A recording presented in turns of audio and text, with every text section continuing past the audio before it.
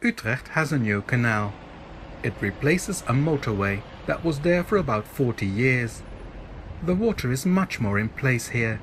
This was the over 800-year-old city moat of Utrecht.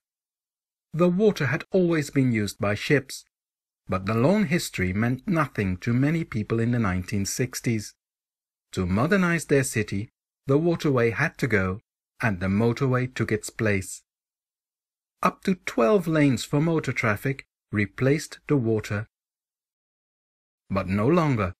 The water has returned, and the situation looks remarkably similar to how things were. The northwest corner of the Utrecht city centre had always been an area bustling with activity. All kinds of traffic competed for the available space. All land traffic had to wait long for the ships to pass. Multiple bridges were built to reduce the waiting times. But traffic kept growing and changing. By the 1960s, one type of traffic had become the dominant form.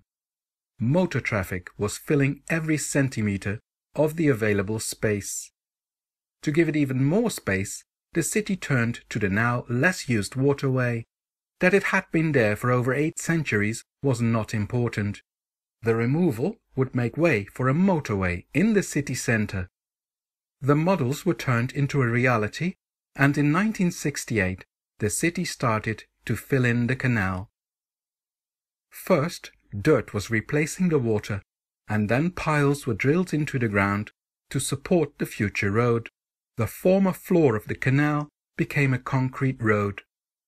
Old bridges were replaced with concrete viaducts.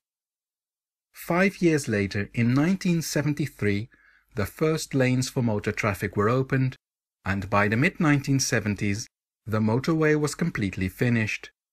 But not entirely as planned.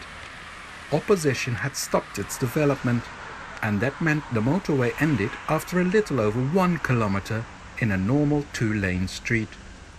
That rendered the so-called shortest motorway of the Netherlands useless from the beginning, and the return to the old situation was debated almost instantly. It took until 2009 before the reversal started. The road was closed, and the concrete viaducts were demolished.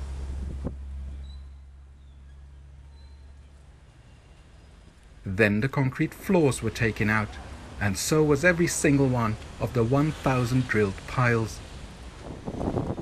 Right away, groundwater started filling up the building site. Sand was brought in to make the site dry again. Then the builders started to build bridges, seemingly in the middle of nowhere. These bridges gave exciting hints about where the water would return. Now the outline of the new canal became clear. Brick walls were built to support the future quay, and then it was time to remove the temporary dirt again. While traffic already used the new bridges, the digging started.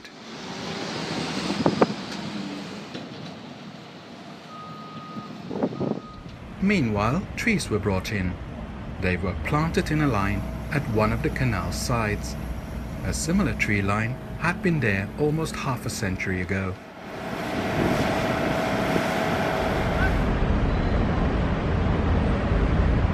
Soon the diggers hit the groundwater level again, and the building site started to fill up where that was already possible.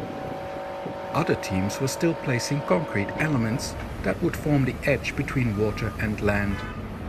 Placing them while the canal was still dry was a lot easier. But the digging was sped up, and it drew a lot of attention.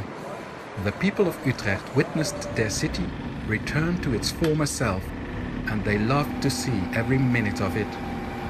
The digging team caught up with the other teams, and the final elements for the edge had to be placed from the land side, because the canal had already filled up with groundwater. The builders were in a hurry, because the city had promised its citizens the return of the water by the end of 2015. In the final 2 months of the year, things went incredibly fast.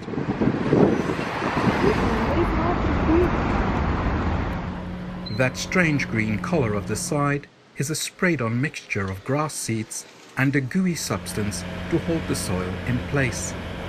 The stuff will dissolve while the grass grows.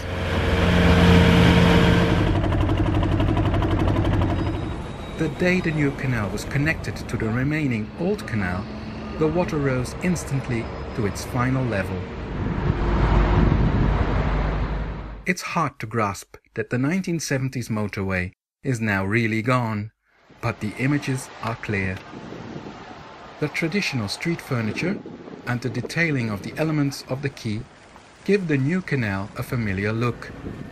Temporary fountains to celebrate the water's return gave it a festive look.